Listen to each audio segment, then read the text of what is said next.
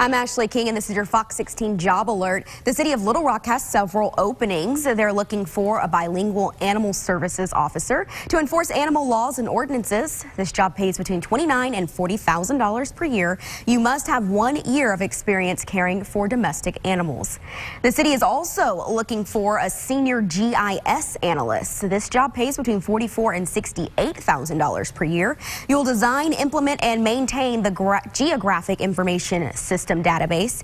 You must have a combination of a bachelor's degree in a related field, 2 years of experience maintaining a GIS database, and 1 year of computer programming experience. The Veterans Affairs is looking for a social worker. You'll be assigned to the home-based primary care clinic and the community-based outpatient clinics, where you will provide direct services for adult and geriatric veterans and their families. This position pays between $50,000 and $79,000 per year.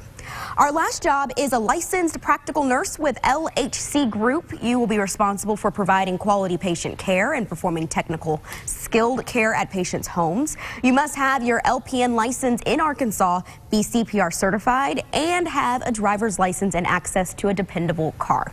Now, for more information on these jobs, how to apply, and to see other available listings, head on over to fox16.com, click on the community tab at the top of the page, and go down to job alert. And if you have a job that you would like me to feature, feel free to email me at jobalert@fox16.com. I'm Ashlei King, and I'll see you tomorrow morning at 7 on Good Day Arkansas. All right, Ashley, thank you.